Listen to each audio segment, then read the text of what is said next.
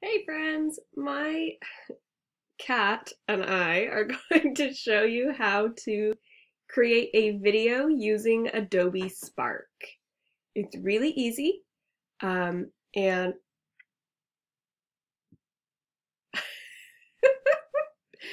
anyway, Adobe Spark is really easy, so I'm going to disappear and share my screen with you and walk you through how to make a video using Adobe Spark. The first thing you need to do is go to Adobe Spark. I use the web version. There is an app if you prefer apps. So to do that, you're going to go to spark.adobe.com. Spark.adobe.com.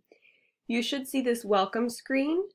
I log in with a school account. I'm pretty sure students have free school accounts from IBC. So you're going to put in your email address.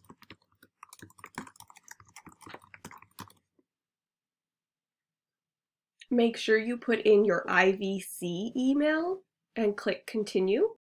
Select company or school account, and you should be taken to IVC's single sign-on page. From here, log in with your IVC credentials, and it should take you to Adobe Spark. I have projects already created, but yours will probably be blank if this is your first time using Adobe Spark. You'll notice that you can create lots of different things in Adobe Spark. We are going to create a video, so I'm going to click this plus sign and select video. I'm going to give it a title and click next. Here you can start with a template, so it will kind of guide you through a pre-made video, or you can start from scratch. This means starting with a blank video.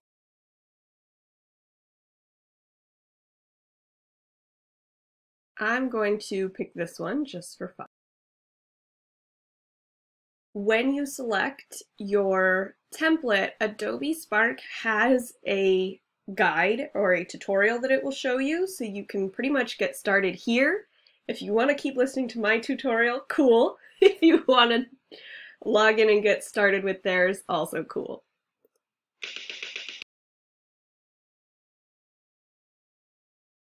So the first thing you're going to do is see this screen and start putting in your content or your information. You can include video clips.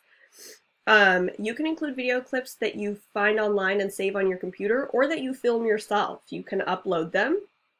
You can include text, photos. Again, you can include photos that come preloaded onto Adobe Spark, or you can upload your own. I'm going to see what they have in free photos here. Let's start with a robot. Cool. So now I have a photo, and I can add on top of it if I want. On the right, you'll see that I can have this text be full screen. I can do a split screen, a caption, or a title and text. I'm going to do title just for fun.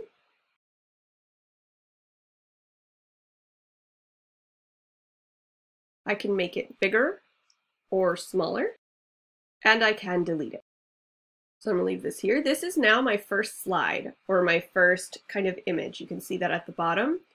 Here I can see notes. Over here I can decide how long I want this to be on the screen. And if I click the microphone button, I can narrate. This is important because your videos do need to be narrated. So you'll click here and record your narration. If you want to preview what this will look like, you can click the play button here to see just this clip, or you can click down here to see the whole video. So I have my title slide pretty much how I want it. I'm going to move on to this one, and here let's add in a video clip. Oh, I have to use one for my computer and I don't have one. So I'll go for another photo, and I'm just going to use the same robot because I like this one. And then I'm going to add some information about this robot. This time I'm going to do a split screen, and I want to switch them. I want the robot on the right. If I click edit, I can zoom in and out, and I can drag the robot over. Over here again, I'm going to add text. Something commercially, something catchy. Go. Okay. So now I've got 2 clips. That's enough for me to get started. Actually, let's do one more. And let's see, maybe I want a problem here. Maybe I'm tired.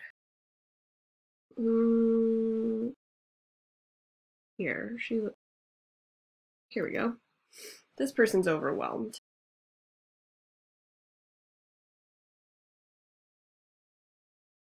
Okay. And full screen, what if I do a caption? Okay, I'm gonna leave this full screen. Now that I've added this one, I actually think that this problem should come before the solution, so I'm gonna drag my clips down here at the bottom. I'm clicking, and I'm dragging it over. So let's see what this looks like so far.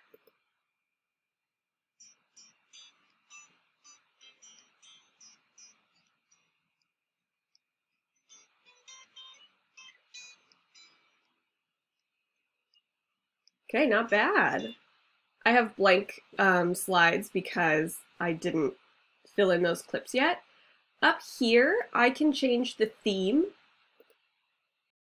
They have all these themes down here. Pay attention to the transitions and the font. That's really what the theme is.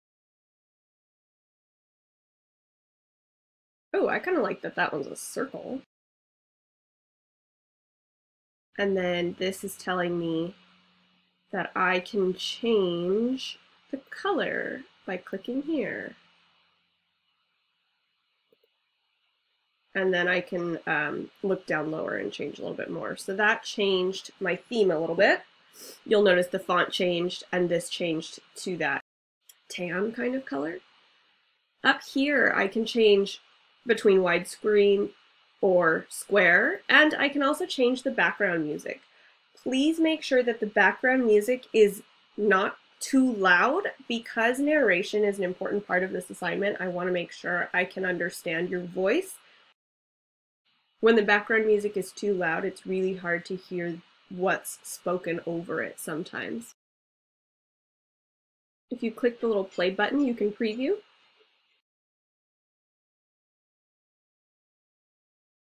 And I can adjust the volume up here.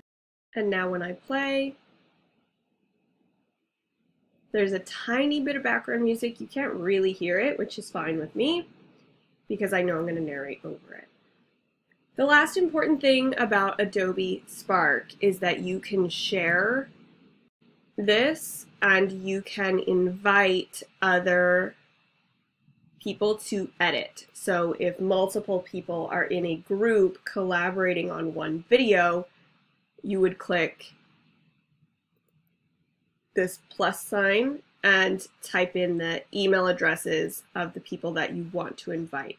The other thing that you can do is copy a link, and then you can paste that link in to whatever group messaging platform you're already using.